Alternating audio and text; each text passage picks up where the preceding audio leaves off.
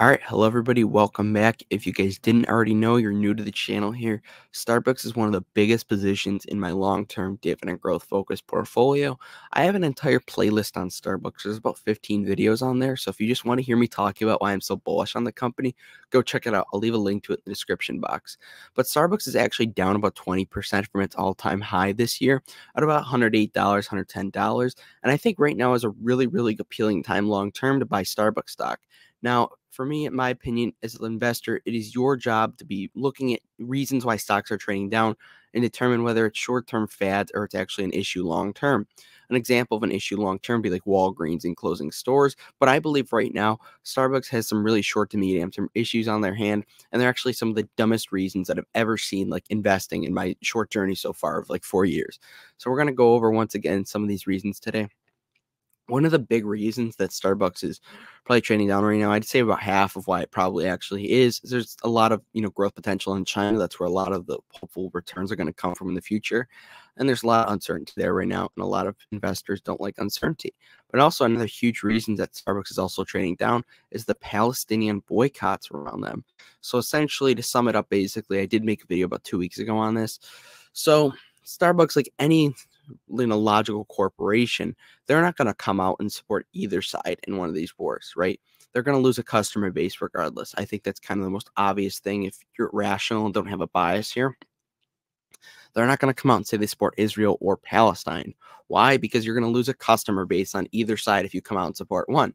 Any smart business would not operate that way. So unfortunately, the Starbucks unions took it into their hand to basically portray a really bad image on behalf of Starbucks and put Starbucks in a corner where they legit had to respond. So what happened, essentially, we're going to look at some TikToks today, the antidote for a happy mood, because I actually saw this come up on my page. This is real stuff that's happening, outside of the channel. I saw this come up on my TikTok page. So the unions, who I've already talked a lot about this, but I think they're way out of their way to be complaining for a part-time job, looking for these crazy benefits. And I'm pro-union too, like UPS teachers, nurses, all the stuff that, our country relies on. I'm pro-union. But I really do think that Starbucks workers are out of line. And I'm not just saying that because I'm a shareholder and that's probably eating away at my returns. I really do think that they're kind of out of line here. So essentially, the union tweeted on the union account that we come out and support Palestine. Starbucks removed that tweet, and they also are suing them for copyright or trademark infringement. They're suing them for something along those lines, and they have to because Starbucks does not want you portraying an image on behalf of the entire brand when it's probably 10 or 15 people who run that account or the union, right? So Starbucks, of course, is going to come out and sue them. So now a lot of people are just saying that Starbucks is pro-Israel, and Starbucks did not come out once and say that they were pro-anything. A big reason for a lot of this is just, these political organizations to find a big greedy corporation, a successful corporation that has $35 billion in revenue to attack and go after. And unfortunately, that's the name of the game. That's the cool thing to do now these days is attack big successful corporations that are really profitable and have a good operation going. So we're going to look at 2 TikToks today. I'll be sharing my thoughts. If you guys haven't already, make sure to smash the like button, subscribe. Let's get into it. TikTok, the ultimate antidote for a happy mood. Let's see this one. So this person is removing Palestinian flags and boycott flags, etc. Here outside Starbucks, Australia. All right, so the Palestinians or protesters, whatever, I don't know. It appears that they put a bunch of, pro-Palestine flags in front of a Starbucks and basically bombarded the store. Now, believe it or not, we have a Starbucks near us, and people like to put a bunch of stickers, on like the pole by the drive-thru or whatever. Believe it or not, they have to remove those. That's vandalism, guys. It's vandalism. Believe it or not, it does not mean that they're pro-Israel if they're removing vandalism on one of their stores. So it's unfortunate, and they would do the same exact thing if it were pro-Palestine, if it were pro-Palestine, sticker or whatever. That was one of the more stupid things that I saw, but this is the one that actually is pretty, wild and mind-blowing. This is the one that came up on my page, and this one has 2.7 million likes, 107,000 comments. So this is like really making an impact, and could be potentially propaganda because a lot of people they're not like me. They don't keep up with Starbucks news. They don't own shares of the company. They see something on the internet and they automatically that changes the reputation of a company. So keep in mind, it says 2.7 million likes, probably more millions of views. And let's see.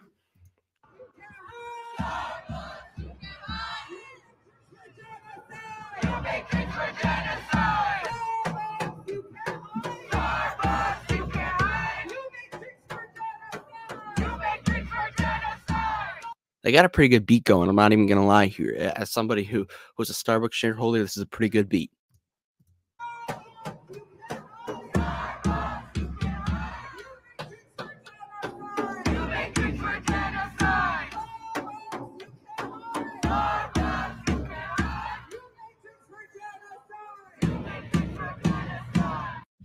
All right. So I think it's absolutely wild that that video has 2.7 million likes, and I'm sure if I get 107,000 comments, like that's absolutely insane. So the organization that posted this is Within Our Lifetime. It is a pro-Palestinian organization. Now, I was also snooping around to do some lateral reading here, you could almost say, to kind of understand, where they're coming from potentially. I couldn't find any like evidence of like why they're attacking them on their page. I also saw another video where they were like attacking like they were going down New York because I'm like 95% sure this is New York. It has to be, right?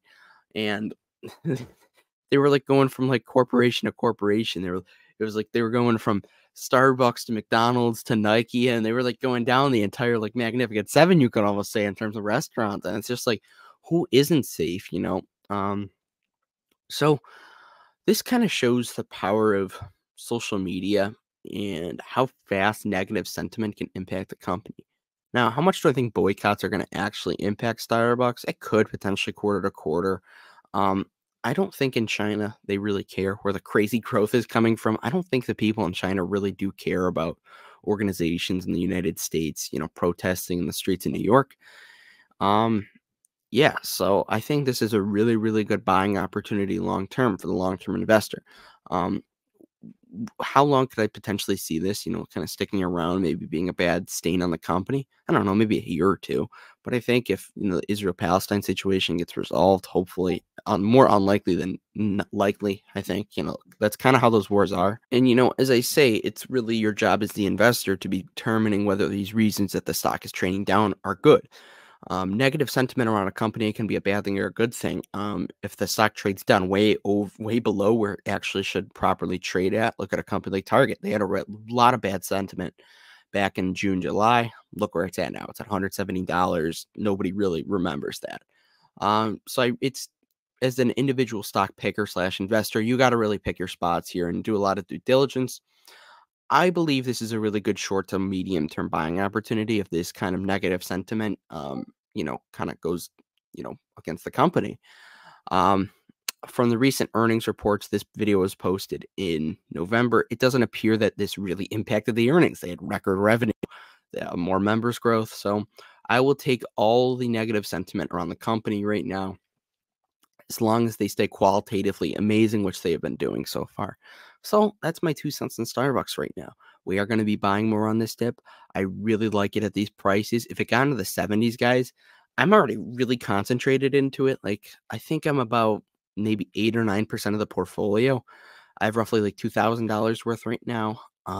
Geez, man. Like, if it got into the 70s, like, I might have to drop another 1,000 or two on it. Like, it's a really good buying opportunity. Some people have fair price in their little TCF models at around like $120, $130. I even saw 150 at the high of like analyst expectations, but F the analysts, honestly. So honestly, I think this is a really good buying opportunity long term. Bring in all the negative sentiment. Starbucks qualitatively is doing fine. All right. Thank you guys for watching. Smash the like button, subscribe, and of course, do dividend stocks, not drugs. Have a good one. Thank you all for watching.